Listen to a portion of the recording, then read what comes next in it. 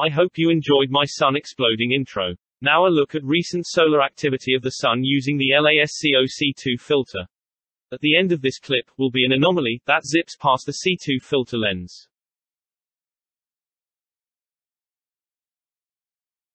Interesting. Any thoughts? This is the LASCO C2, using the difference filters, to better observe the solar eruptions.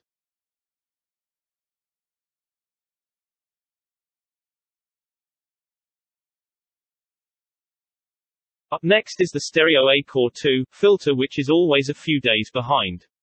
Dates are the 3rd through the 5th, showing eruptions from those dates.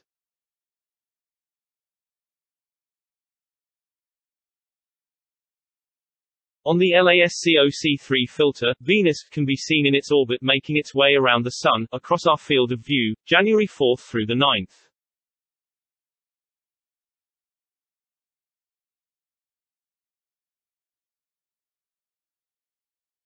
Seen through the SDO 1700 filter, are sunspot regions 2924 and 2925, as they rotate Earth-facing.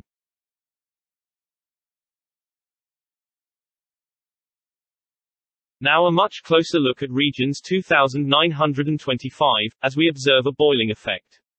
A big sunspot can have a temperature of 3700 degrees Celsius. The outer edge of a sunspot is called the penumbra, and the dark part called umbra.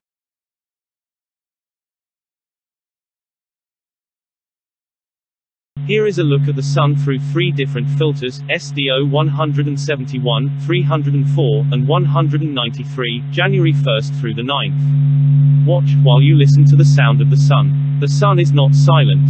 The low, pulsing hum of our star's heartbeat allows scientists to peer inside, revealing huge rivers of solar material flowing around before their eyes.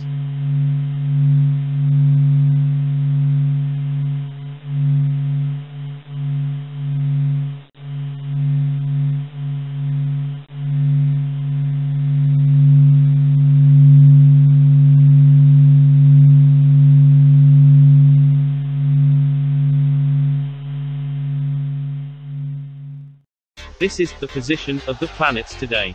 And as always, sit back, relax, and let me keep my eye on the Sun for you.